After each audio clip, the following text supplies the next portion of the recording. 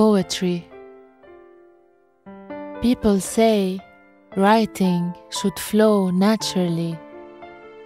I suppose it's true. You can't force feelings. But what if the timing is wrong? Lastly, you will mislay it all and its meaning.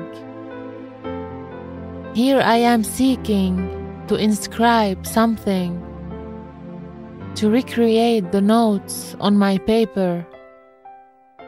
All I am attaining is a nothing, or the soulless words of a newspaper.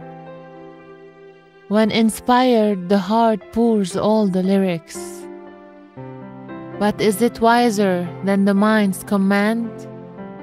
It depends on the views of the critics, the wise writers, and the poet's dreamland. Poetry is a dream with blurry eyes, when the heart aches and the fieriness rise.